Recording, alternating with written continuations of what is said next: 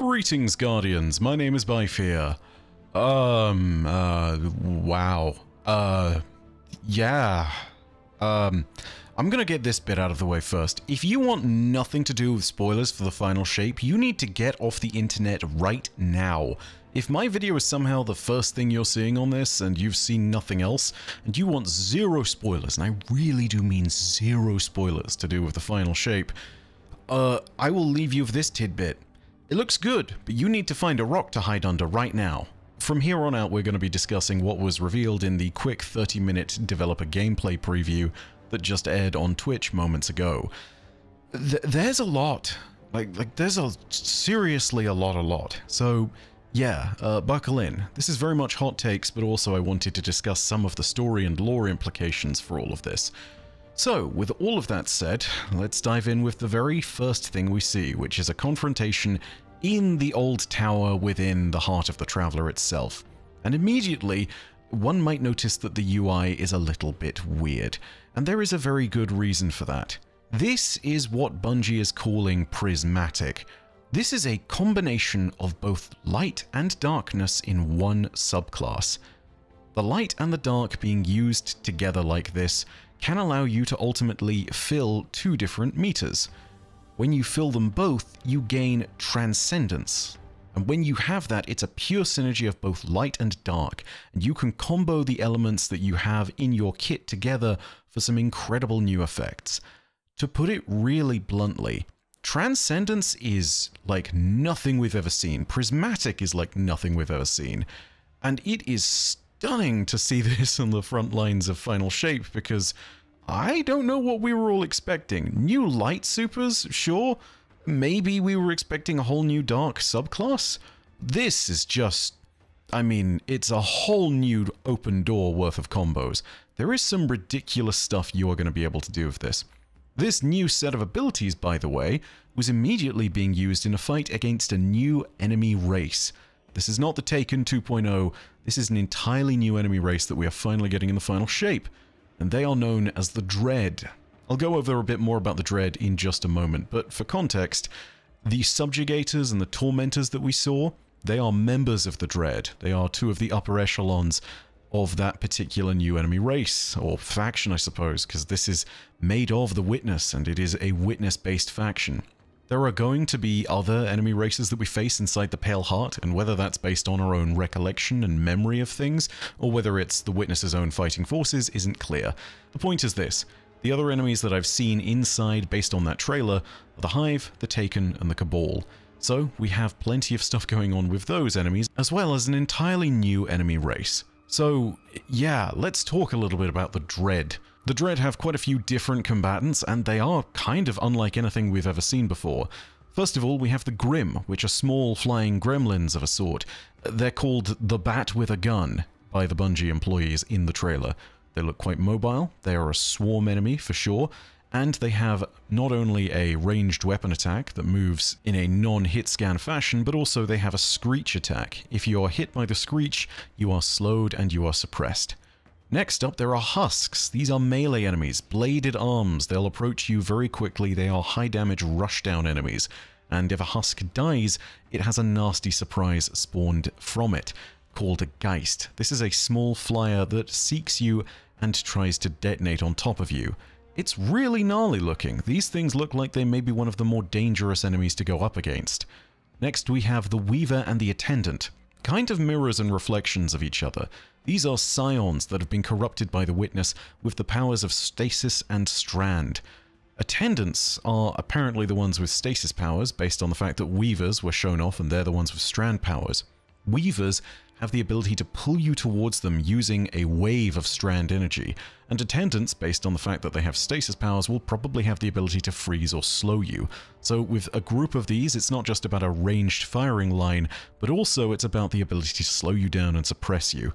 Also, they are supposedly created from corrupted scions, which tells us a whole lot about what the Witness was doing with all of the Scion rebels that were previously being led by Euryx. It promised them some kind of salvation, and unfortunately it looks like this is what it might have been thinking of. If this is going to impact future storylines, expect this to be a prime reason for any of the actions going forward. I imagine there might be a sizable contingent of Scions who are much more happy to side with Keitel now, based on just this. And of course, the two big enemies that we have seen in the promotional stuff so far are, of course, the Subjugators, who are based on Rolk, the first disciple of the Witness, and the Tormentors, who seem to be based on Nezarec. They are both confirmed to be members of the Dread, and they are some that we've seen early in the franchise and just never had the confirmation that they indeed were members of the Dread proper. So that's pretty exciting all on its own.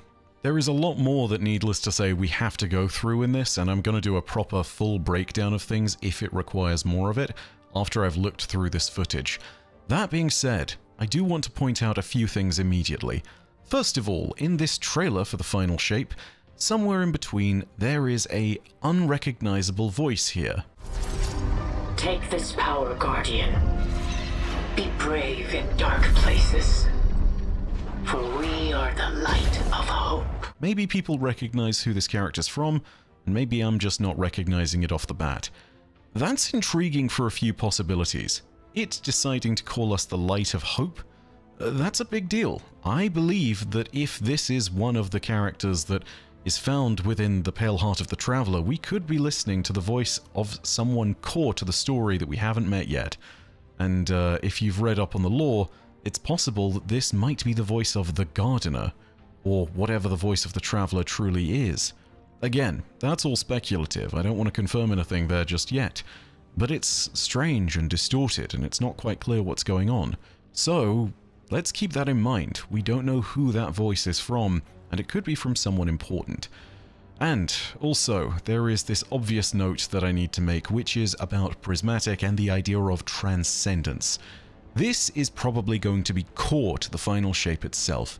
This battle of light and dark, this ability to transcend and use the powers of both, this is ultimately what the Witness was seeking, a symbiosis, a synergy of both, so that it could become the ultimate master of the universe and create a place where there was no suffering because there was no growth, there was no change, and it simply was as it was. That's what the Witness believes will allow it to bring about the final shape. But us having both light and dark powers and now being able to combine them properly, even having the note that that's transcendence, that in itself presents our own idea for what the final shape might be. I think this is something that we've ultimately been moving towards for a very long time, but it also has massive story ramifications. The very existence of transcendence puts in play the idea again of the Gardener and the Winnower. And again, it's not clear if this is in fact real or whether it is purely interpretation of the religious scripture of the Witness and the precursors that came before it, thus creating some propaganda. But I will, for the moment, entertain the idea because I'm going to be making videos on that later anyway, and I think it's worth talking about. If we have indeed achieved transcendence because of the synergy of light and dark, and if the story from Unveiling about the Gardener and the Winnower is true, then we have started a new chapter to reality itself. You see, in the original story from way back when, the Gardener and the Winnower were basically at odds because of the simple idea that the consistent pattern, this shape that would always emerge from the flower game that they were playing, was always present in the universe and that nothing new would grow. This pattern is not something that is presented by the Guardians, it's something that's instead presented by what the Witness might interpret as the final shape, what the Hive might interpret as the sword logic. In the universe, there was only space for strength to truly grow into something stable, and the Gardener supposedly despised this idea, and so decided to subvert the rules so that there was space for growth. Regardless of whether that's true or not, this might be the Gardener's final proof, the proof that there is indeed something outside of that pattern, and we're it, if that is the case. Because it is no longer purely a thing of light, it is no longer a pure thing of darkness, it is both manifest. The important thing to remember about this as well is that having the power of light and dark isn't just powerful because of what it represents if Unveiling turns out to be a little closer to the truth than fiction, but it's also because of the fact that we can do, to an extent, what the Witness planned to do. We have the ability to master both the physical and the unseen universe. We are able to affect both formless and form. we are going to have power unrivaled in Destiny's universe, and what we do with that power is going to be an incredibly important question. Assuming that we walk away and the witness is defeated, which is in all likelihood what's going to happen, Guardians are now going to be a power unto themselves, something that the universe is going to have to reckon with, and something that shall change the nature of everything to do with Destiny's story going forward. We will walk out of the Traveler, and we will have this power, and I imagine that that is going to bring monumental changes to the whole universe of Destiny. This is going to change the way that the Vex interact with us, because they will potentially see an entire new reason to fight or flee from us.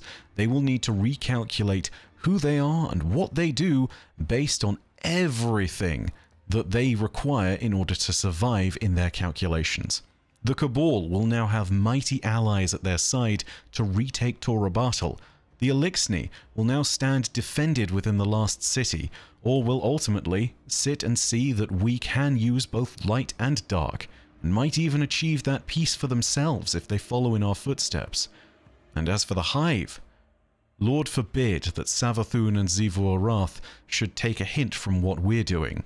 The combination of light and dark that we achieve might inspire them to new camaraderie, or might force them into ultimate submission, as being unable to master both will be their destiny forever. I don't know which is which, I don't know what's what, but I will say this. This changes everything. The ability to wield light and darkness as one, together, transcended, means massive change. Destiny is not going to be the same after this. And as Luke Smith was pointing out at the very beginning, whilst the 10-year saga that Destiny began with may be coming to an end, the story of Destiny 2, and Destiny generally, is not over. What we'll do next, where we'll go next, who knows? That's all from me for the moment. I'm going to jump into the Light, I'm going to jump in and do some whisper runs, and I'm going to see what's happening in the world of Destiny. But if you enjoyed this video, and if you're excited for the final shape, do me a solid favor. The first thing is this, not really for me, but for everybody else. If there is someone who's going in completely unspoiled, make sure it stays that way. Don't spread spoilers on the internet without a warning like you have seen on this video. And also, of course, remember to like this video and to comment and hit subscribe if you're interested in more Destiny. With all that being said, thank you so much for watching. Know that your viewership, as always, has been quite enough for me, and that in the meantime, my name is Bife. Rodacia Arastra. I'll see you, Starside.